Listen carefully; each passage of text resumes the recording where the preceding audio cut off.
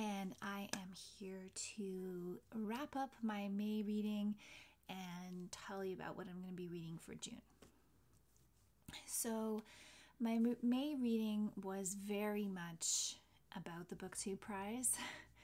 I did read complete three books for the BookTube prize in April, but I had a really large book to complete in May, which was The Mirror and the Light by Hilary Mantel. And so that was like the last 10 days of May. I was just reading that book as fast as I could.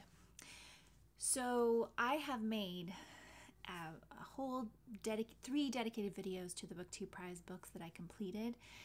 But just to put the record here, I finished Deacon King Kong by James McBride on audio, Interior Chinatown by Charles Yu, and The Mirror and the Light by Hilary Mantel in May for the BookTube prize reading. And because The Mirror and the Light was almost 900 pages, I didn't get to two of my books that I was supposed to be reading in May, and both of these were for book lists that I have going on for 2021. So one of those is my 1970s project, and that book was Half Breed by Maria Campbell. So I have begun reading this one. I'm almost halfway now, and so this is just carrying over into my June reading. This is a memoir autobiography by Maria Campbell about her life growing up as a Métis woman in Canada, mostly in northern Saskatchewan. So far, we're still very much in her childhood. And in case you're confused about terms, because I think a lot of people are, half-breed in the 1970s when this was written was a term, a self-acknowledged term that some Métis people use to describe themselves, and obviously this word now would not be one that people would use, but in the 1970s when this was written, it was, and this is the title of the book.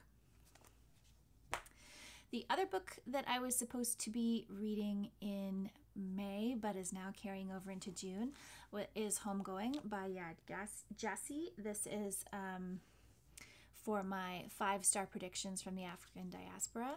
And this is a dual timeline historical fiction beginning in the late 1700s, following two half-sisters, one of which is sold into slavery and goes to America. The other is stays in her village on the Gold Coast. And so it is actually, though, a multi-generational novel. You don't, the two initial sisters are the ancestors through which the rest of the people come down, but it is, each chapter represents a different generation of each family as they progress. So also about halfway in that one already.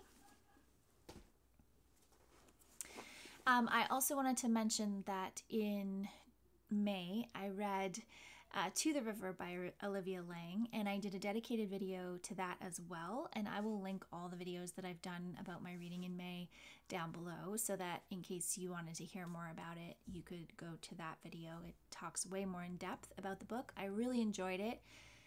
It is a memoir nature writing essay as Olivia Laing follows the Ouse River from its source all the way to the ocean, and she walks this path in about a week and stays in inns and talks about the different towns she goes through, talks about the environment, talks about the way nature changes around the river.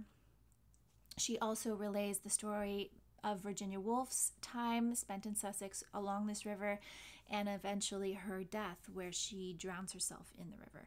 So I really enjoyed it. I thought it was very well executed, and I plan to purchase it. I borrowed a library copy in order to reread it in future, because I think there's a lot in there that I probably didn't even absorb completely. So I'm excited to go back to that in future and read it again and reference it again, because I think the style and the imagery that Olivia Laing evoked through the book were wonderful. So that was my reading for May, and I've shown you two of my reads for June. And now I will show you two others. So currently I'm reading Daybook, The Journal of an Artist by Anne Truitt. And I'm reading this as part of a group read with the Artist Mother Network. That is a network of artists who happen to be mothers, but also female identifying artists. And there's a podcast that goes with that. And now they have their own kind of network, social media group. It's very similar to a Facebook style group, and that's the group in which we are reading Daybook. And I hope to have potentially some other video around this book as we read through it. It's told very much in a journal style. So what Anne Truitt tried to do with this book was to crystallize her feelings around being an artist. She started writing it at a period in her career where she just had a curator go through her work to create a retrospective exhibition of her work for decades. And that threw her into a bit of a dark night of the soul in terms of herself and her own identity and how she saw herself in the world. And so she decided to write this book over the course of a year in order to crystallize those thoughts and kind of process all the things that were brought up for her as her work was being brought out into the public, some of it for the first time and shown in a really prominent way. And so I'm just through the first section and I'm really enjoying it. There's a lot of wonderful observations about being a mother, being an artist, being processing your work, processing your feelings, your personal life around your work. So yeah, this is very good.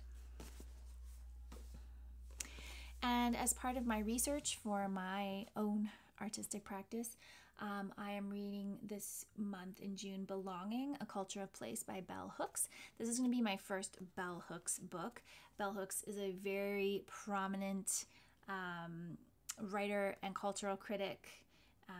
She is a feminist writer. She's a promoter of intersectionality between races and cultures, and she is apparently a very powerful writer. I've read many of her quotes, but never read a book by her, and this one is specifically about the geography of the heart. So she focuses on issues of home place, of land, and land stewardship, linking these issues to local, global environmentalism and sustainability. And I think she's writing primarily in this about Kentucky, which is where she grew up and the place that holds her heart. And so I'm reading this because a lot of the work coming up that I'm going to be creating is based on my own relationship with my home, both the home that I've chosen to live in with my family in British Columbia and the home where I grew up in Quebec. And so I'm reading a lot of writers and artists who are reflecting on that sense of place and how that affects your being and the relationship that you develop with place. So yeah, very excited to get to this one. And the other book I am reading is my audio listen for the month of June, and that is The Great Believers by Rebecca Makkai. I have had this on my to-be-read list for several years now, ever since it came out and got a lot of really great reviews as far as I remember. I think I do remember a few people not liking it, but I am liking it so far. So it is following two different timelines.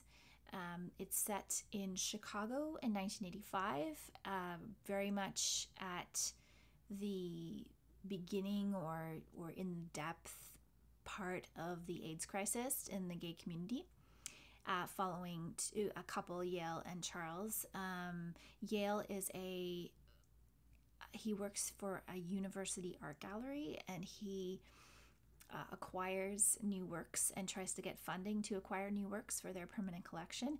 So obviously that aspect, the artistic aspect of the book, is also really great. I'm really enjoying that. And then the other timeline is 2015 in Paris, and it is related to a friend of Yale's sister, Fiona, who was part of their group, and her getting to Paris to try to look for her daughter.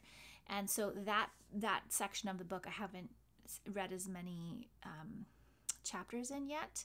I really think that so far she set up the book really well. I didn't find any confusion between jumping from the timelines. It's very clear who's who, when you get where in the book, and I love that. So and I'm of course also still plugging along on A Moment's Liberty, Virginia Woolf's shorter diary excerpts. I just, like I said, I'm reading these a few pages a month. I might try to get through the 1919 section this month, or maybe even more. We'll see.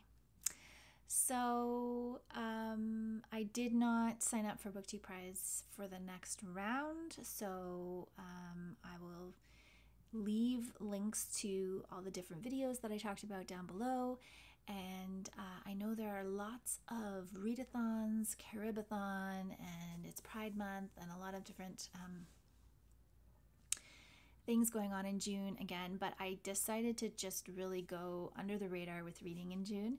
And I did that mostly because of the extreme amount of reading I did in May to complete The Mirror and the Light. And I'm going to just be really low key with my reading in June and get some artwork done. So thanks so much for watching. I will be back again soon with another video, and I hope you have a great day.